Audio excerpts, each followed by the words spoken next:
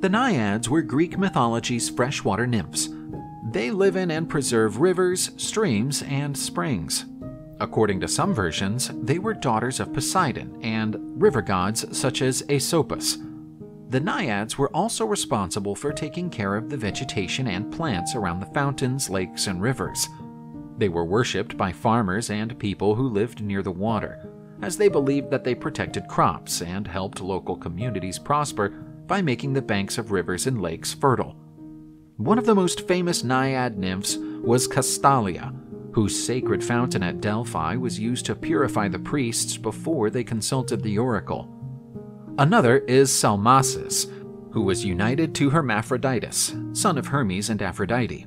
After that, they shared the same body with features of both genders.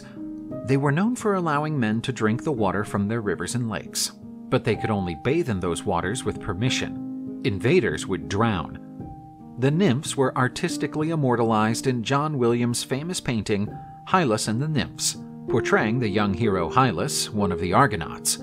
He was eventually seduced by the nymphs who fell in love with him. After his encounter with the nymphs, he was never seen again. Naiads were worshipped in ancient Greece. On the banks of lakes and streams, rituals were performed in honor of these deities.